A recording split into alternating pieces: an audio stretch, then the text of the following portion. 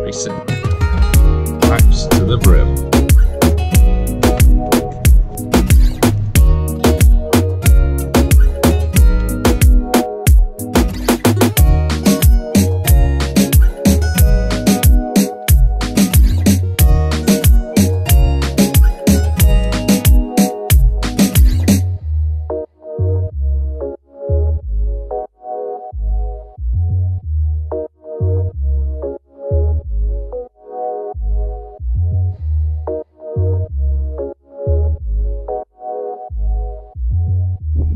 Time to do a track walk.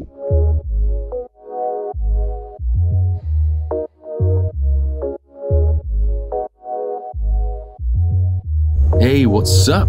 Oh boy, have I been waiting for the season to start. It's been a very, very long winter. A lot of tinkering in the garage, a lot of upgrades to the MX5, and I'm super excited to be entering the Bristol MX5 challenge for this year.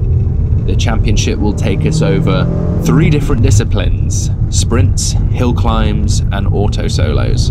Sprints and hill climbs are something that I've never done before, but I'm very, very excited. There's been a lot of things added to the car, nothing engine related, as the championship requires a standard stock engine with no retune, no nothing of that sort, but you're allowed to change suspension, seats, seat belts for harnesses, steering wheel, back box is the new thing for the Mark III this year, and wheels. I'm hoping to film all the events, and the event that you're currently watching now is the Catch the Pigeon Sprint, the first event of the season. So for this event, it's a sprint, and how they work is there's 1 practice lap and then 3 timed laps. The fastest lap is the winner. Luckily, earlier in the week before the event, there was a test day that I used as a shakedown for the new parts on the car to make sure it's all working, but also to learn the track. So for my practice run this time round, I knew the track and I just wanted to go out there, find where the limit is, and just start picking up the speed. That was a good test run. Very good. I was on the limit straight away, which that test day earlier this week was what that's for. So yeah, a bit tidier, and I think we've done good.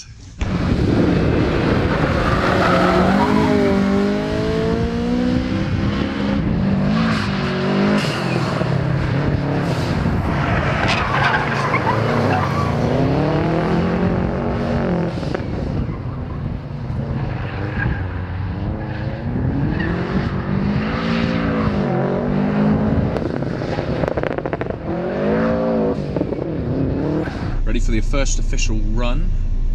Very happy with my practice time, which was an 84.4, which is very competitive, so I'm very happy with that. But I just got to actually put one on the board, so I won't push it too much on this one. Just try and, I think, set a banker, but yeah, we'll see how it goes. You know, when you get the when you put the helmet on, all can change. So yeah, let's have fun.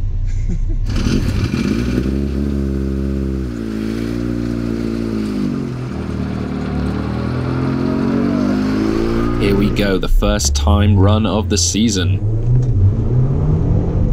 I was pretty happy with that start and that change into second. I normally crunch into second. Well, it's very easy for me to crunch into second. I think there's something wrong with my synchro.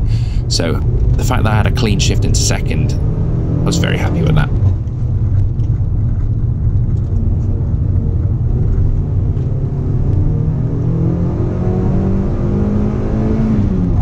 Avoid the cone, managed to get as close as I comfortably would like to.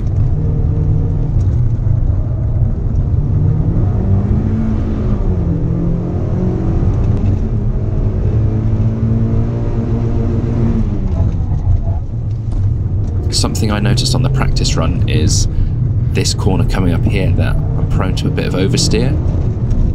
So I knew the car was going to stick out there.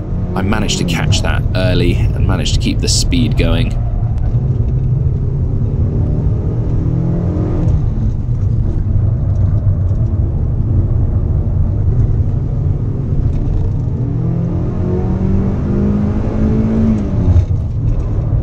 just nipping the curbs, very happy with that. And again, being very patient for the late apex.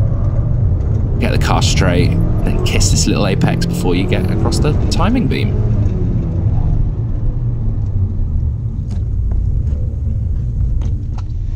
It was good. Maybe a bit sloppy in a couple areas, but yeah, no, it was good. Good first time.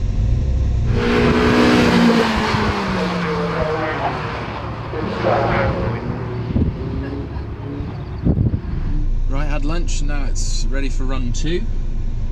Run 1 was really good. I somehow improved on my practice time, so I'm on the 83s, which, yeah, it's a lot quicker than I thought I was going to be doing, so just maybe match it. But yeah, I think the person behind me is half a second, so make sure that I keep that half a second ahead.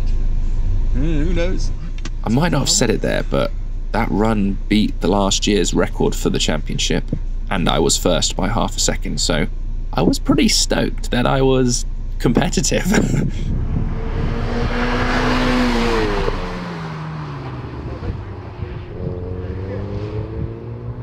This is what I love about an MX5. It's a kind of a hot day. I can sit here with the roof up, with aircon on, before I'm about to rag it around a track. I'm so comfortable right now, it's incredible. These cars are too much fun, and too nice, and the cost of them isn't crazy. Highly recommend it. If you're learning to race, having an MX5 is perfect for handling control. The 50-50 weight distribution, just everything is a bit slower, and you can learn it, you can push it, and it gives you so much confidence. I think that's it. It gives you so much confidence. Yeah, just get an MX5 basically. Those are holy words there. Get an MX5. Again, got a pretty good start again and a good gear shift into second, and as you probably noticed, it's a track where I can stick it in second for the whole way around the lap. I'm lucky the 6-speed box suits this track quite well with just keeping it in second.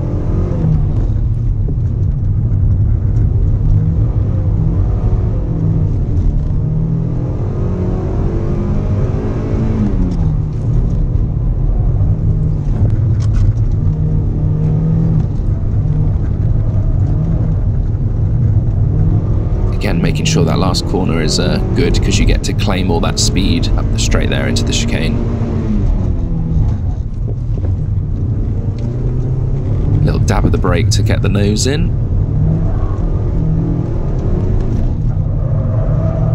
Maybe a bit too much oversteer there. Might have lost a bit of time. Managed to clip the apex, which is nice.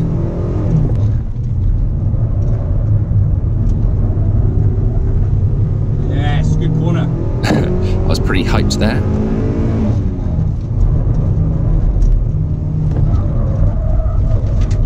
And managed to go a bit wide there. Lost a good amount of time there, I think. It was a good lap up until then.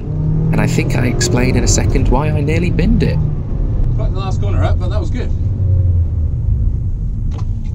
Yeah, I looked in the mirror to see if I hit the cone, and I missed the corner. I forgot to turn in, so yeah, close one. But if that's quicker, let's find out. But I feel like there's still a bit more time in there, which is great.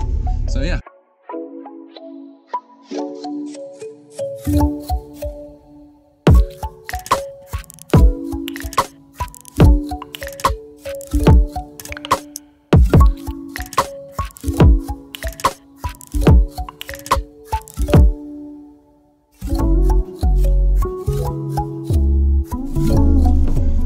Ready for my final run. Let's see if I can get close to my 33. We'll see. I didn't know what I got on my second run because the ticket machine didn't print it out. So just clean, just give it a go, see where we end up. Thanks for marshalling today. No worries. Thank you. Yeah, thank you. Yeah, thanks for marshalling today. No problem. Right, final lap. Bit more of a spirited start. Again, another clean shift into second. This never normally happens out on the road. Crunching it all the time. I'm surprised the gearbox is still alive.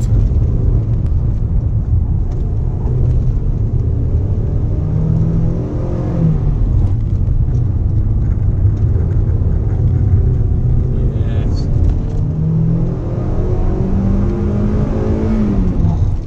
Oh, and it seems seems like the cone was a bit further in than last time, so I had to back out that turn a bit.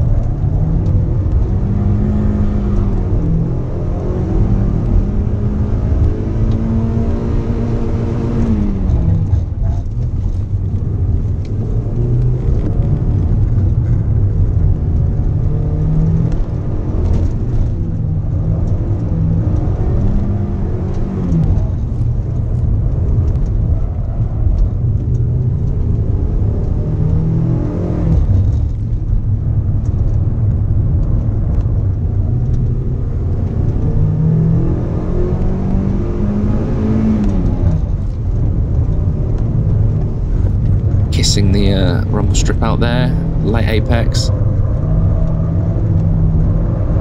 Get the foot down, a bit of opposite lock, nothing too crazy.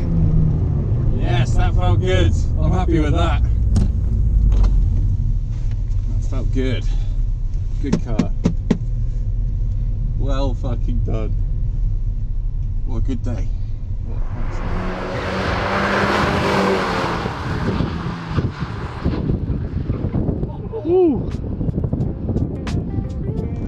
So there we go, that was the first sprint event. The results you can see on the screen. I somehow managed to win my class. It was a bit surreal actually, because this car hasn't actually won an event ever. I've come close on auto solos with a second here and there, but this car has never actually won any silverware. So it was a bit surreal after, you know, spending a lot of time over winter thinking about what mods to add to the car, what will make it better drive, what can make the handling feel a bit better. Nothing about performance, i.e. engine or anything like that. It was a bit more about the handling, which these cars are exactly. That's exactly what these cars are for, is the handling. Seem to become a competitive car.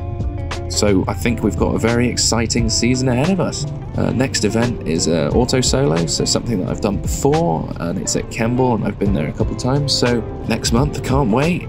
And thank you for watching, and I hope you enjoyed, and see you on the next one.